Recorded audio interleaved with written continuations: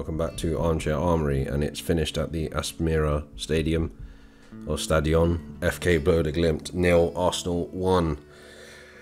I'd probably say it's been quite consistent in the Europa League that this is probably in the, what is it now, 12 games that we've played all season. I think the 3 in the Europa League, Zurich and these 2 games against Bodø Glimt, have been probably the poorest so far.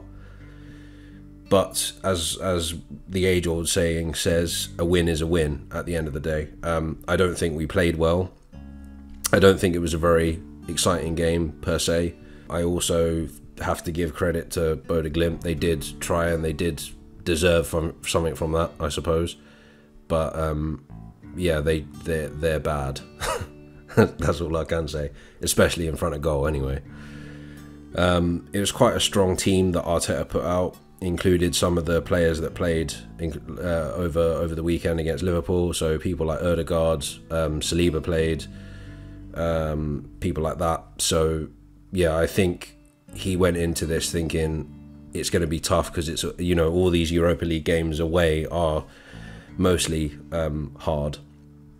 So I had a feeling that he wants to shore up that victory. I suppose the positive is that, yeah, we won the game and we're 3 wins in 3 in the Europa League. Looks like we're definitely qualifying for the next round, unless things go horribly wrong between now and the end of the group campaign. Yeah, it was, as I said, it was nothing to write home about. Very similar to the other 2 performances. There wasn't really anybody that stood out apart from maybe Matt Turner, who I think people, as usual, they wrote him off before he'd even kicked a competitive ball. I think he's done okay since he's come in the Europa League, and I'm sure he's going to have more time to get used to things when the English domestic competitions come in as well. So he did really well today. He dealt with every ball that came in. For the most part, you know, we were okay defensively.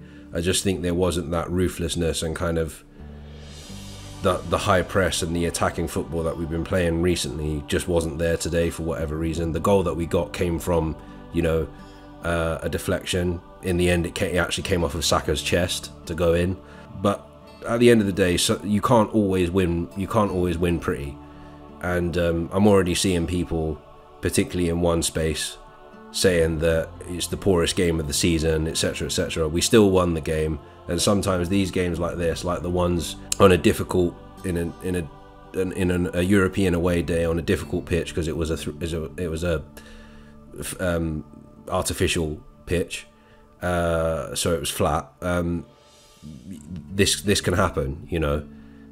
It sort of reminded me. It might just be because Bodø Glimt wear yellow, but it sort of reminded me of the FA Cup game that we had against Sutton United a few years ago, during the latter stages of Wenger. And I know we won that game 2-0, but like Sutton United did give us a game for at least kind of the first 60 minutes or something like that. So a lot of the first half and early parts of the second half before their kind of quality and, you know, their stamina dipped away. And it was kind of the same here. There was a point, you know, around the 75th minute, it was like, well, job done. We've got the 3 points because they haven't got the quality to keep up with us. But in a way, you could look at it like this, that, you know, it's better to kind of be lackadaisical now and still get a win instead of, you know, going all out and winning 4-0 and then going to Leeds on Sunday and getting battered or dropping points. So yeah, job done, as they say. We move on to Leeds now on Sunday, and that should be a very interesting game. I'll talk more about that on Saturday in the preview. But yeah, job done. We move forward. PSV Eindhoven in the Europa League next Thursday. So yeah, as I said, to sum up, not the greatest performance. Nothing to write home about, but at least we won the game. Right, I'm going to leave it there until I see you again for the preview for the Leeds game. Take care and stay safe.